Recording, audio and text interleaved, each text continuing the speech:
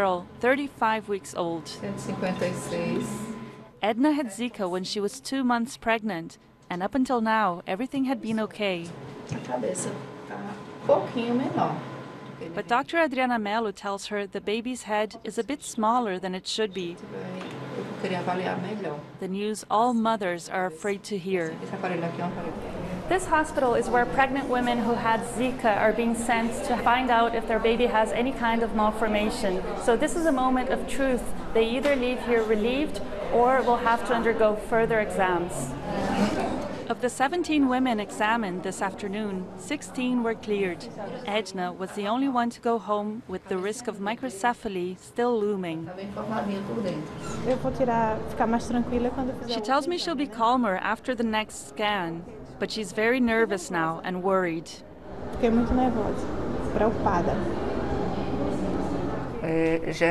Dr. Adriana Mello was a pioneer in establishing a link between Zika and microcephaly, the first to find the virus in the amniotic fluid of 2 cases.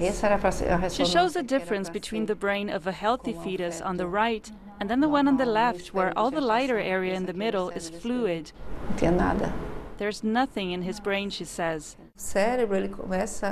Instead of microcephaly alone, she says what these babies have should be called congenital Zika syndrome. We've been seeing a wide range of cases. Sometimes it's just a smaller head or isolated spots of calcification.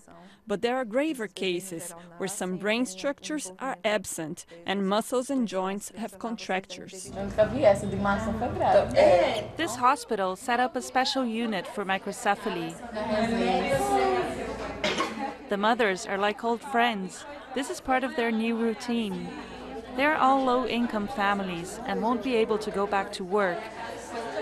These children will demand all their attention. I had 4 girls and had asked God for a boy.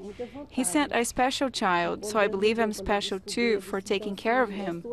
Nothing will keep me from giving him a future. He is my life. Edna will need another scan to find out about her child's health. In the meantime, she goes home with a threat faced by pregnant women across the country that Zika may harm her baby. Carneiro, BBC News, Campina Grande, Paraná.